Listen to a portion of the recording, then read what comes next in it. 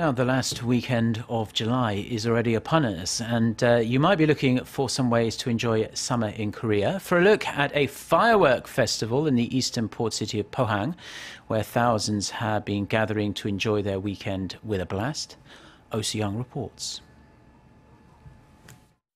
One way to refresh after a hot and humid work week could be to watch some spectacular fireworks by the beach.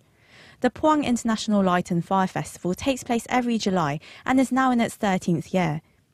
The streaks of light against the pitch-black sky and the echoing crack. For many locals, it never gets old. It almost makes you forget about the heat and humidity. I live nearby, so I come here every year. But every time, it's amazing. Just beautiful.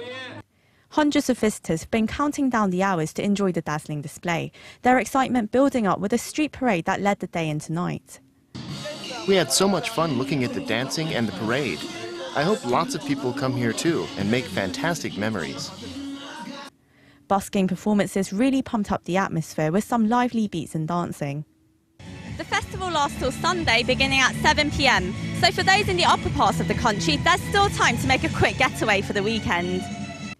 The International Fireworks Show will feature exquisite displays from Korea, Italy and Taiwan, alongside cultural exchange performances, and there'll be a DJ party where you can dance the night away.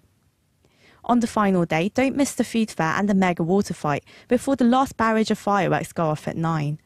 Soo-young, Arirang News, Pohang.